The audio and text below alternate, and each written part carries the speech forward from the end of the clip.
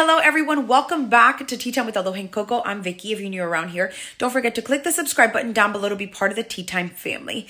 Guys, if you don't know what Tea Time with Aloha and Coco is, it's a channel dedicated to Disney, DIY, family, and lifestyle vlogs. I love to do fun things with my family and then share them so that I can inspire you to go out and do the same. Today's video is all about a question I get asked a lot. This question is so incredibly valid because as a Disney mom, we tend to go over to the parks a lot, a few times a month. And every time we go to a store as children, you can already imagine, you start to see all that Disney merch. You start to see all that amazing stuff and you're like, oh my God, I want this, I want that. I personally am like, oh my God, I need this, I need that. But as a child, that world is just so phenomenal that you don't know when to kind of stop. So I get asked a lot, what do you do when you go to Disney and your kids want all those toys and all those souvenirs? Well, it's actually a process, but I'm here to share with you guys today. Teaching children the value of money now is going to be much easier for them in the long run. So without further delay, here are my 5 tea time tips for how to help your children understand and value money. Here we go. So we're going to start with this machine. As I mentioned before, we have 2 of them. One is for Coco and one is for Aloha. The time, what they're displaying here now is the time. As soon as you get the machine, you go ahead and you put the date. So it'll say the date and then you click in the time or whatnot. Right now, these have to be redone because as you can see up top, it says AM. It's not 12 a.m. It's not the 4th of April. It's actually the 10th. So that has to be redone. But down here is the time. So you'll always be able to see the time just as you would a regular ATM machine. Over here, we have it military time, so we have to fix that as well.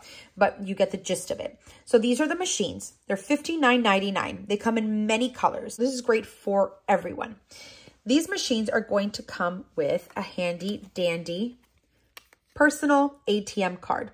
Now, this is just a little plastic card. It has a strip in the back, but it starts teaching children about the concept of a card, of a debit card. And this is something that as they get older, you can start implementing. So all they have to do is simply create a passcode, like a little passcode, like a security code. So once they enter the card,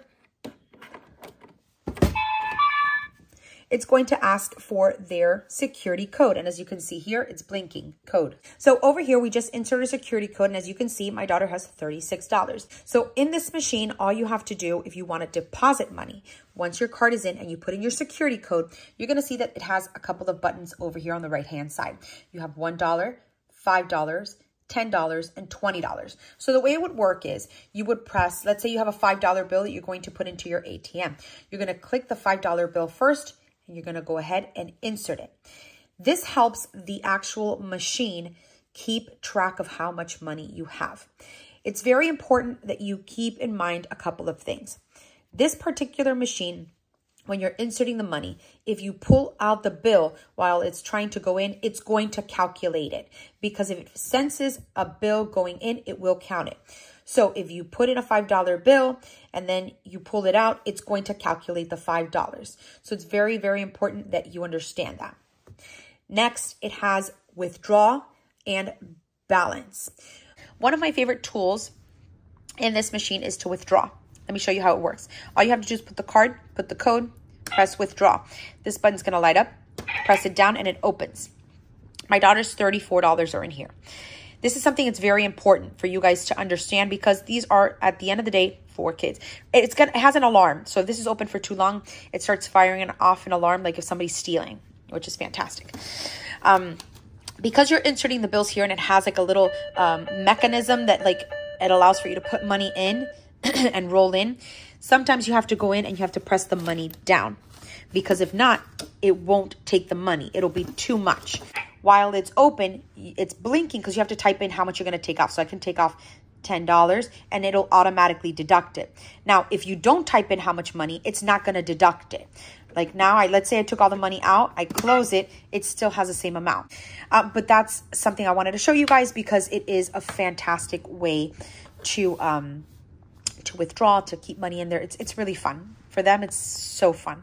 Now we're going to jump into tip number 2, and it's really simple, but it's extremely helpful. Tip number 2, create a journal where they can log what is deposited and what is withdrawn. Super simple tip, but it is so incredibly important for them to physically see in numbers what they have versus what they're spending. Tip number 3, do not, under any circumstance, now I know it's hard, but this is how I'm able to do it. Do not, under any circumstance, give children extra money so that they can add it up to buy something that they want. For example, I always tell the girls, everything you have inside of your ATM, half of it will go to savings, the other half is to spend. Now, they have let's say $30 in there. You're going to have 15 to spend and the other 15 must stay in there. And that's how they manage it on their journal, their log, because they can have an additional $30 and, they'll go ahead and take 30 and leave 30 for savings. And that's how they manage it. Now, I always tell them, before you purchase anything, take a very good look. So we'll go to the Disney resorts and we'll go to the gift shops, and I will always have them look before we enter the park. Look at everything you want. I have them go into the stores and look at absolutely everything at the gift shop before we walk into the park. And the reason for it is because they start to get an idea of the things that they like. And with time, we all know that you may want something, but you give it an hour, give it 2 hours, 3 hours. Sometimes our mind changes. We find other things that we want. So what I usually do is if we're going to Disney, we're going to be in the parks for, Friday, Saturday, and Sunday, I will take the girls to give you an idea, a big store at downtown Disney. Look at everything. They'll look at everything. They're not going to buy anything. Not Friday, not Saturday. And on Sunday, I will ask them, okay, so you remember that bag you really wanted? Do you still want it? A lot of the times they'll tell me, no, I saw something else I wanted. How do you manage that? Because a lot of the times kids are like, I want this, I want this, I want this, I want this. I figured out a way that works for me and I take photos of everything they want. So let's say we'll go to Target. I'll walk in, Mom, I want this. Okay. They already know, Mom, I want this. Can you take a picture? I start taking pictures and I create a photo album on my phone called Gifts the Girls Want. At the end of the year or their birthday, so like Christmas and their birthday, I'll start scrolling through those pictures and they'll be like, oh no, I really don't want that anymore. And I'll remove it. No, I really don't want that anymore, Mom. Take it off. And 100 photos will turn into literally 5-6 photos. And that's what they get for Christmas. Now, these are big purchases.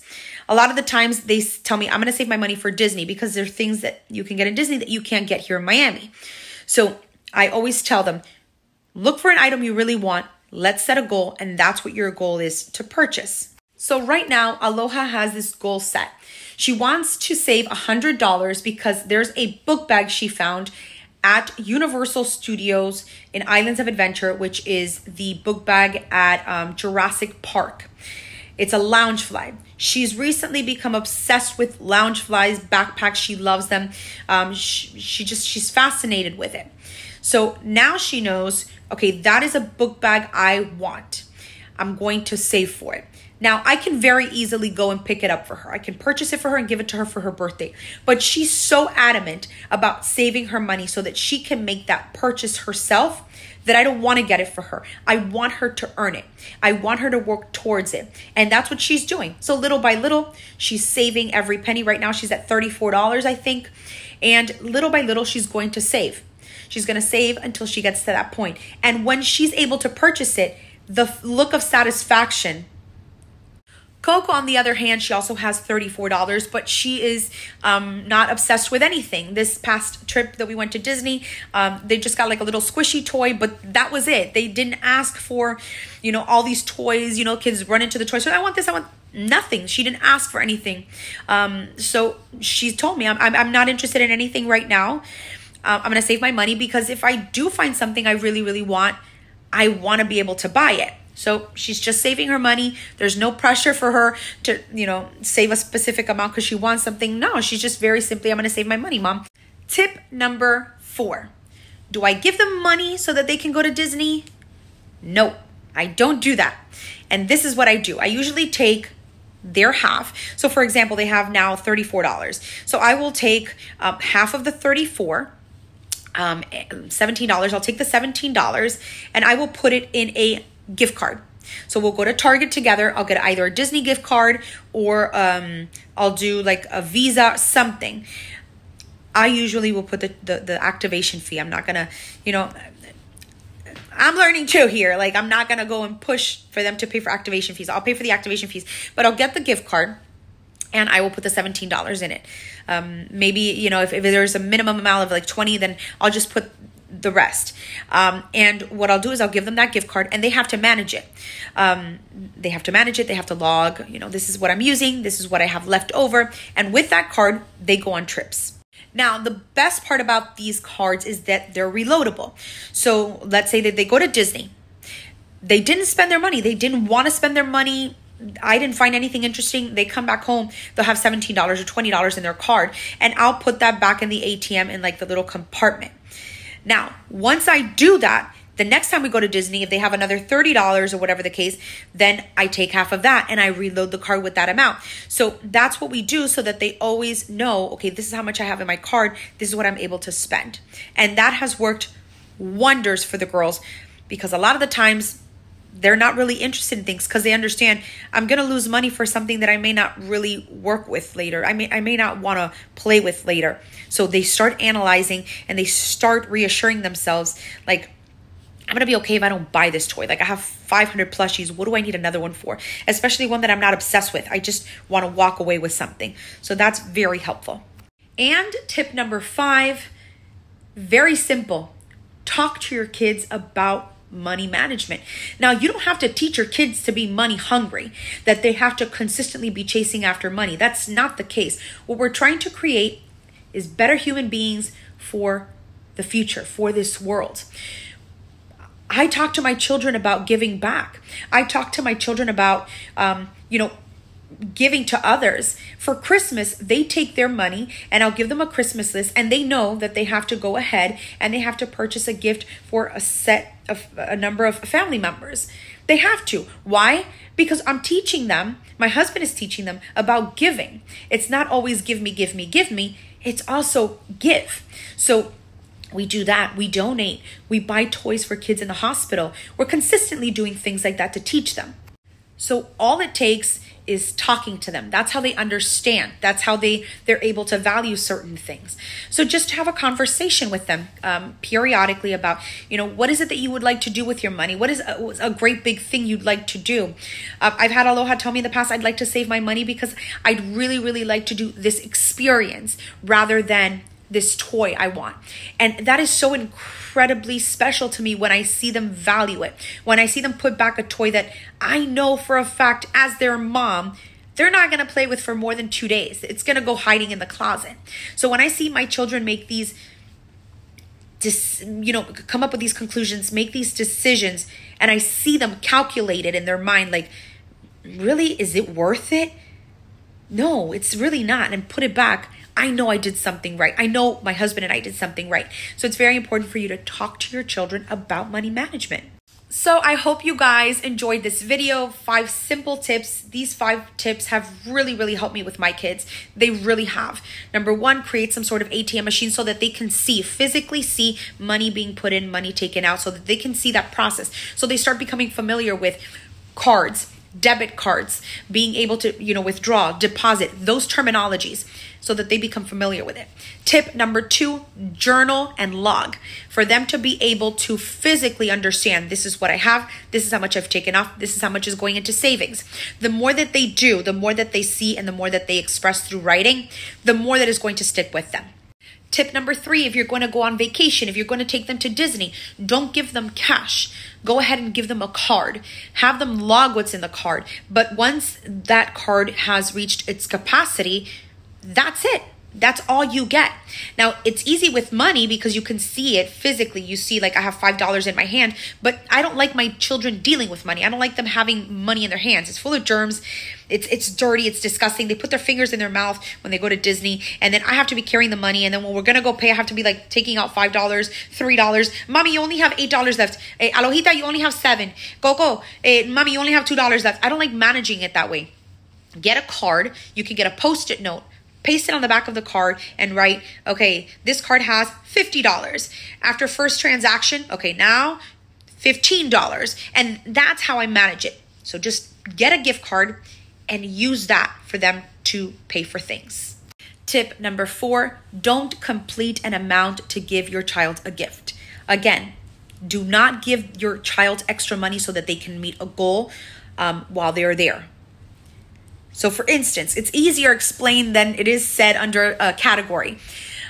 If my daughter wants a toy in Disney and she's got $15 and the toy is $30, I'm not going to give her the extra $15. Why? Because does she really want the toy? If she does, then she needs to save up for it.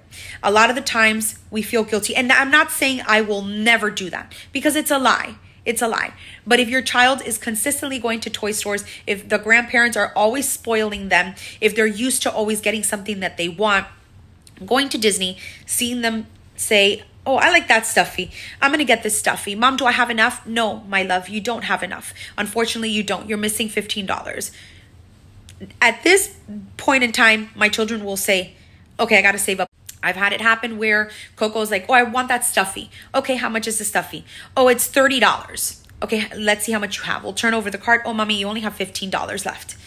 Oh, mom, I really, really want it. Okay, if you really, really want it, this stuffy is going to be here in 2 weeks when we come back. Maybe from here to then, between your school grades, between, the things that you do around the house, maybe you can earn the extra $15. Okay, mom. Literally just like that. They'll put it back. But this took a lot of time to teach them that. It's not going to happen if your child is used to, I want this and this and this, and, it's given to them. It's going to take some time. But at this point, and when they come back with the extra $15, now they have $30 in their card, they'll see it and be like, I really don't want that anymore. And tip number 5, talk to your kids about money management. Just talk to them. Tell them how important it is to save. Give them other options. Look for cheaper versions online. Go to the stores and explain to them the price difference. Have them decide if they want the Disney version or the Walmart version. Both the same thing, but just one is cheaper. But talk to them and let them make those choices. And you will see if it was not a very good choice, it will come back and they will tell you, Mom, you were right. I shouldn't have done that. But let them make that choice because they're going to see it firsthand how a simple decision like that can make a huge difference. But talk to them. So guys, I know this video was more talk than anything else, but I just wanted to give you my 5 top tips. I get asked this all the time. How do you manage what your kids spend at the parks? Again, we go very often. That may not be the case with a lot of families. There's a lot of families I know that have gone once. There's a lot of families who'll go once a year and that's like their spring break and that's all they look forward to. There's different cases. I'm talking about as a mom of children who are very fortunate to be able to do Disney so often. I have to manage what they want and what they spend because if not, they'll never understand the value. But I know a lot of families that go to Disney, they're like, I'm going to get them whatever they want because I never know when I'm going to be back. And that's so understandable. That's so understandable because you want them to have a fantastic and magical experience. But this video is not just for Disney. This video is just money management for children, something that should be incorporated in their everyday. So yeah, just give them a little bit of an opportunity, teach them a little, and they can be very successful, self-sufficient, and above all, they can be great humans for the future. So I hope this helps. Don't forget to click like, comment, share, and subscribe. Follow me on Instagram. I share so many incredible mom hacks, tips, DIYs, Disney on my Instagram. So follow me there, Tea Time with Aloha and Coco. And I will see you guys in our next video. Until then.